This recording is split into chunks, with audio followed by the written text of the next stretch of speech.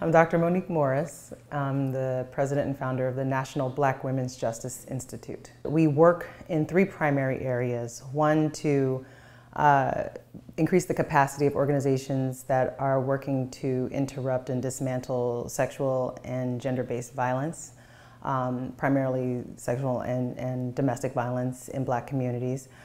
We do a fair amount of work with formerly incarcerated women to expand the opportunity landscape for incarcerated women and girls. And we do a large body of work that includes research, training, and technical assistance to interrupt school to confinement pathways for girls.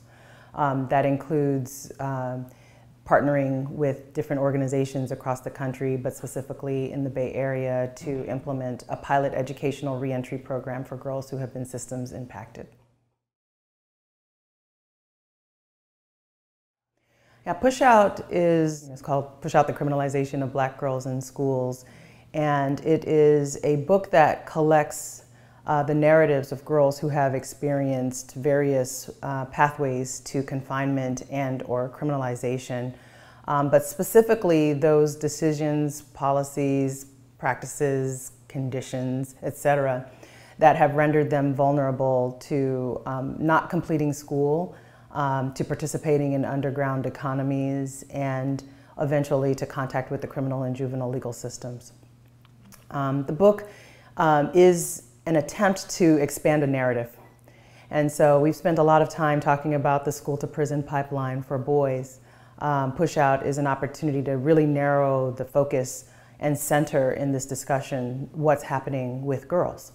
Black girls are a group of girls that people see among the population of children who are impacted by criminalization in schools, but they haven't been at the center of discussions about what we need to do to fix this problem.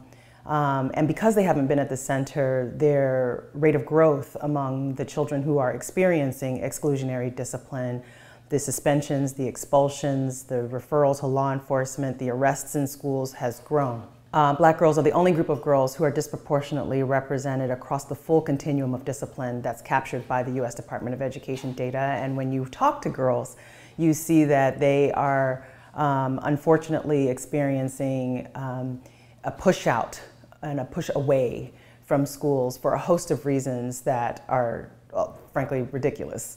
A lot of people think they're being suspended and expelled because they're fighting, they're being disruptive in ways that are a threat to the public safety. But when you look deeper, you see that two things are occurring. One is that Black girls are disproportionately being removed from school for subjective incidents that are not threats to violence. They're being removed for dress code violations. They're being removed because they're perceived as sassy or disruptive. They're being removed because they are talking back or cursing or speaking out of turn.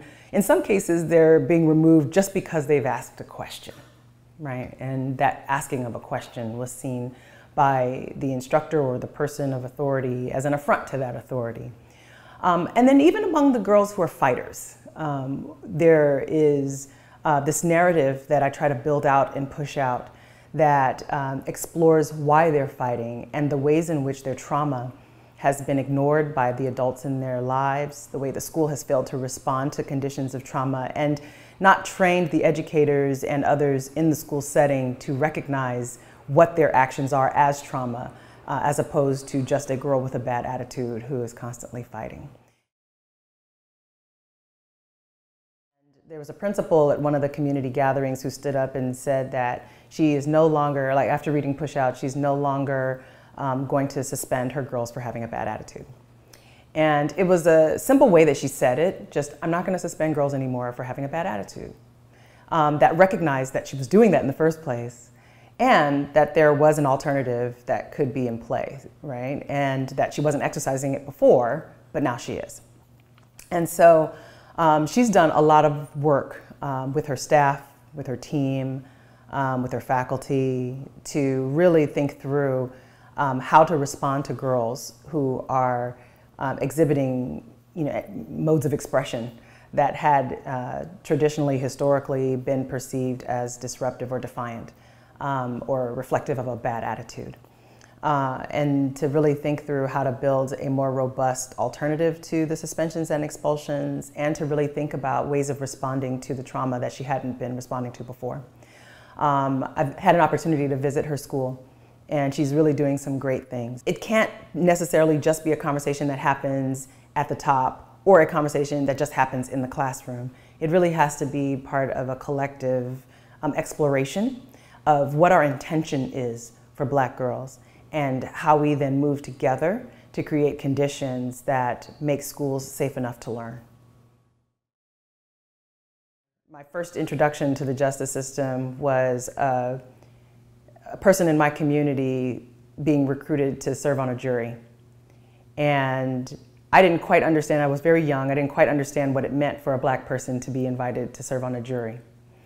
And she said she was gonna be, she's like, I'm gonna make the jury because there's a brother on trial. That's how she said it. And I remember being very young, wondering like, what does that have to do with anything? What does this mean? I never understood justice to be about punishment. I did understand justice to be associated with something that is about accountability.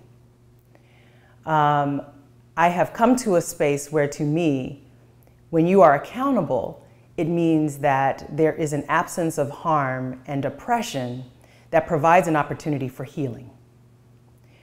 So to me, justice has evolved to mean freedom, because when the conditions and a lived experience is free, there is an absence of oppression and harm. So my approach to justice is ultimately about a call to action to remove harm from people's lives in all the way that oppression manifests, in order for there to be a freedom to live peacefully. I was with Angela Davis at the launch of my PUSHOUT tour, and she said, we were fighting for the Black freedom movement. We settled for civil rights. And I don't think that will ever leave me, because our discussions about equity have for so long been tied to law, policy, the right to equal access to certain activities and institutions and practices, that our emphasis on equal access in some ways distracts us from this notion of freedom and peace. It really boils down to our capacity to remove the consciousness of dehumanization from our lived experience. So many of our policies are dehumanizing. So much of our popular culture is dehumanizing. So much of our basic human interaction denies us an opportunity to fully express our lived being and our process of becoming, that it's disgusting. And so I think, you know, when we lead with love, we have equity, because leading with love forces us to recognize the humanity in the other person, to recognize that there are beings who are harmed, and so they commit harm, but that doesn't mean they're disposable. There are beings who are harmed, so they self-harm, so their unwellness doesn't mean they're disposable. That we have to challenge ourselves to a greater standard, because our discussions about equity and justice are hollow unless we fully embrace and understand what it means to have this kind of human connection. We got to talk to each other. We got to see each other. We have to believe each other. We have to understand that justice is not a pie to be divvied, but there is enough justice for everyone to share. That we have to stop fighting and understand that historical trauma is real for everyone.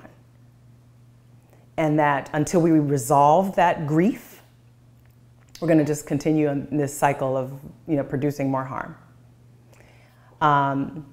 we are a society that tends to bury the bad stuff, right? I don't want to talk about it. I don't want to be a part of this. That was so long ago. Get over it. All these things that we say in the name of getting things done, in the name of moving forward, in the name of building wealth, maintaining power, that we are failing ourselves. And so to me, this conversation about equity is really about coming to terms with all those things that we are getting wrong, that is demonstrated in our relationship with each other, our relationships with the earth, and our relationships to the institutions that we build. And so, you know, that to me is what this is ultimately about.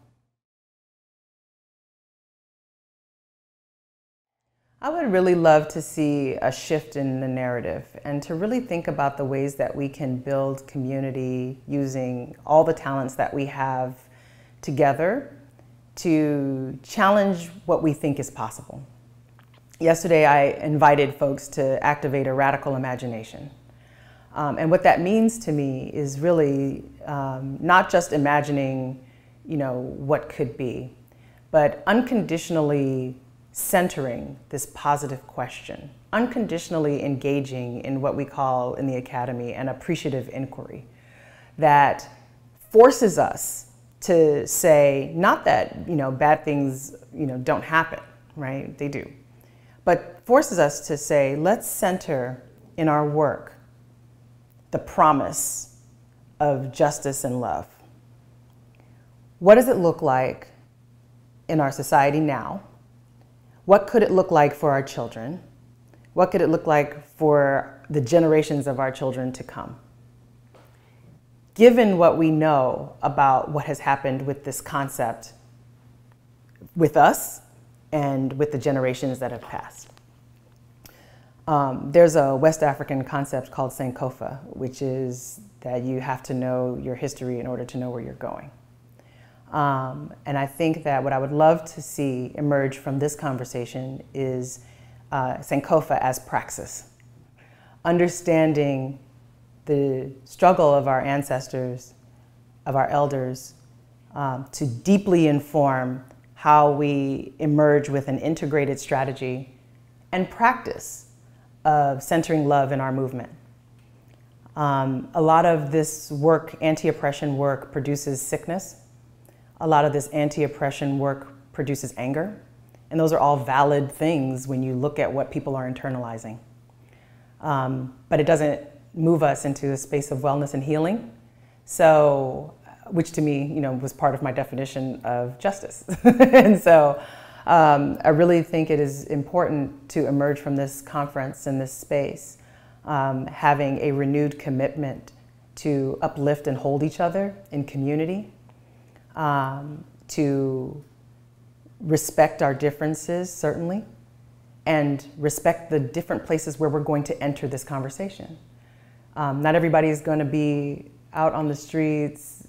Not everyone's going to sacrifice their body. Not everybody's going to be in meetings with policymakers.